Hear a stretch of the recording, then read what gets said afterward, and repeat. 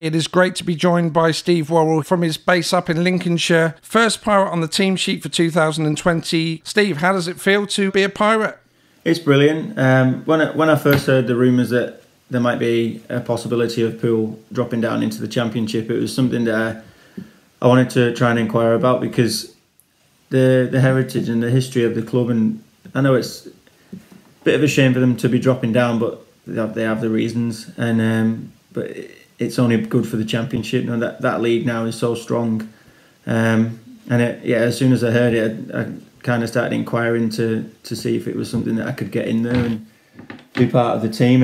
And it was great chatting with Matt, and we managed to put something together, and I got myself there, which I'm over the moon about. So you were actually looking to come to Poole before we come to you, if you like. So you made the first move. Yeah, well, to be honest, I had quite a few people interested. I think it's with my average being quite low, but yeah, that's based on performances this year. With my average being quite low, I kind of fit in well at number 3 around 2 other strong heat leaders. So I think it was I did have quite a lot of people getting in touch, and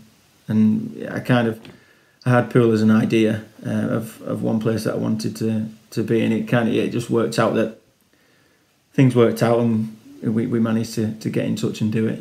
Awesome. Right, well, on the club, social media, Instagram and so on, we got a selection of questions here that we're going to ask you.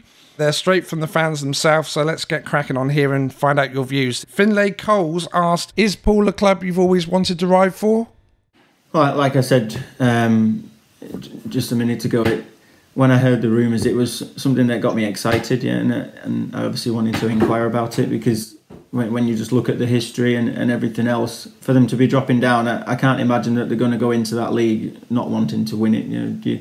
You come from being multiple time winners in the Premiership to dropping down, and I can only imagine that they're going to want to make a big mark on it. So that was something that really interested me, and I've read interviews that Dan and Matt have done in newspapers and things, and they've said that they had a lot of riders getting in touch and inquiring, the same as myself, to get into the team, and that just it speaks for itself. When you look at the history and everything that the club have got, why wouldn't any rider want to be there?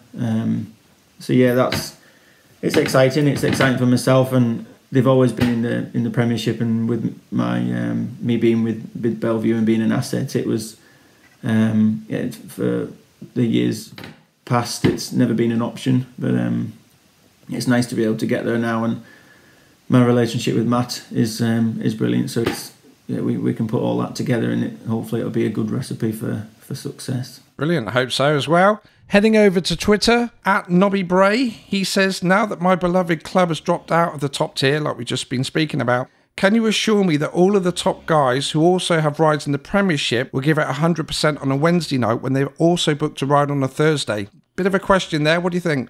I read this question myself. I didn't quite understand it, to be honest, because as a Speedway rider, we only get paid for the points that we score. So if I was to come to Poole on a Wednesday and not try very hard because I was thinking about Thursday, the only person who's getting put out is myself.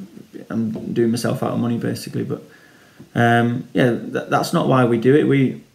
We could get a normal job and earn a normal living without the risks. But the reason we do it is because we love winning at the end of the day, and I think it doesn't matter what level of Speedway you're at. You still go out there to win. I don't think there's any rider that will go out there not to win. And it's not really a question that needs answering. I'm almost certain, or 100% certain, that myself and the other 6 riders in the team will be giving it everything to win the meetings. Fully focused. That's it, yeah. Okay, heading over to Instagram then, Lisa Collette82 has asked, have you any individual or team goals for next season? Well, for the last 5 years, or maybe longer, I'd say I've always been at number 1 in any team in the Championship that I've been in. And this year is a bit strange for myself, starting at number 3, and having 2 guys around me or 2 guys above me that are exceptionally good, and they'll make it very tough for me to get to number 1. But that's something that I want to try and do, because I think that I've always been there. I see myself as a number 1, and to start at 3, it's a bit for myself like disappointing. It shows what a bad season I had last year. But I've been at number 1 for 5 years in a row for a reason, you know. That's what I see myself as. So that's one thing that I'd like to try and get back to.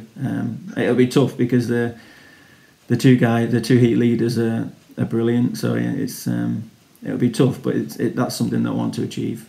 Well, it's interesting because your answer links into the next question. Jack Peridine Baker on Facebook asked, do you think being one of 3 heat leaders in the side next year will help take the pressure off you? Will that help your riding? No, not so much. We all obviously want to win, and I quite enjoy it. I prefer being at number 1, to be honest. I like getting out first, getting on the track, and I like the way that the programme works. When you're at number 1, you're well spread out. It's like you have nice gaps in between your heats. So if you have any issues or you reading the track and things like that, I prefer it. I prefer it at number 1, to be honest. Whether it's just I've become used to it now, I don't know, but I do prefer it there. So it will take a bit of pressure off, because I've got 2 guys at 1 and 5 who can go out there and say one person's having a bad night, that there's always 2 more to pick that up, and I think that's a good way of working it, because you're not so reliant on just one person then. Yeah, it's good for the team. Yeah, it's good for the whole team. So yeah, I don't think it'll take any pressure off. Obviously, we all want to win, but it will make things a little bit easier.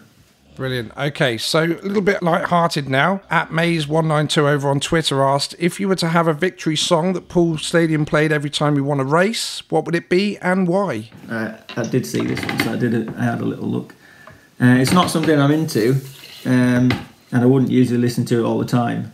But it's something that kind of gets me going a little bit. And I was going through a few songs earlier, and when I'm driving home from a speedway meeting or something, and it's really late at night, you put like a song similar on, and it'll kind of perk you up and helps you get down them roads when it's dark and 3 in the morning. Yeah, Led Zeppelin, A Whole Lot of Love. I just like the beginning bit, the introduction to it. It just, when it comes on, it kind of gets you a little bit excited, and that's what you need after a heat, you know. Not Hey Baby then. No. Right, okay, heading back to your Facebook, Gary Goebel, he says, I want to put a bet on you, Steve. I'd like you to hit 3 maximums around Wimborne Road next year. Are you up for it? I wouldn't like to advise you to part with your cash. I'd like to say yes. Obviously, that's my intentions, and that's what we plan for. But I'm not going to advise you to part on your cash there. So. Well, he hasn't technically said whether he wanted full maximums or paid maximums, so you've got a little bit of leeway there. Yeah, you can. We might do a personal bet if you want, but I won't go to the bookies. Well, a little bit of fun now. Last question. I think it's someone you know. Someone from Instagram, the name of being Richard Worrall 69. You might know him. And he says, are you following in your brother's footsteps? No, sadly not. No. I know he's been at Poole, and he was a big hit there. Like the fans seem to really like him up there, and or down there, sorry. Before you go any further, though, this links into our last question by Stephen Bradford. It says, do you think you are going to be as good or better than your brother Richie around the Poole track? Yeah, I think I'm already better than him around there. I'm sure I beat him last year. I can't remember if I did or not. Just before we go, can you take a look into the camera lens? All the fans there are waiting to hear what you've got to say. Speak to the fans, tell them what you think of joining Poole, and what they've got to look forward to in 2020 from Steve Worrall. Yeah, exciting times for the club. Obviously, it's moving down into the Championship. It's, for me, in my eyes, it's a very, very strong league now. And when you look at the 3 heat leaders that Poole have got in the team now, and obviously the other 2 will be announced soon, I think you'll all be really happy with the team that we put together, and obviously the rest of the riders based around heat leaders. It's exciting times, like I said, and I'm sure that the management are going into the league with the intentions of winning it and hopefully making I don't like to speak so badly, but making a mockery of it, which hopefully we will. You know, it's nice. It would nice to be able to go into it and just clean up and win everything. And I think with Poole's heritage and history and the mentality of winning it, there's no reason why they won't go into the championship with that attitude. And yeah, so I'm looking forward to it and can't wait to get going now. There's a very good fan base at Poole, which that always helps when you've got them good fans behind you all season pushing you on, and hopefully they'll travel around with us. There's a lot more clubs up north now, so you might be able to pin some trips into Scotland and get up and around the country. So it's good, and I'm looking forward to getting going now. Brilliant. Okay, well, thanks for your time today, Steve. Good luck with your winter training. And we're all going to look forward to seeing you Press and Practice Day 2020. It's exciting times down here at Wimborne Road for the Pirates next year. It is. Can't wait to get going. Thanks for your time, Steve. See you soon. Cheers, mate. Bye.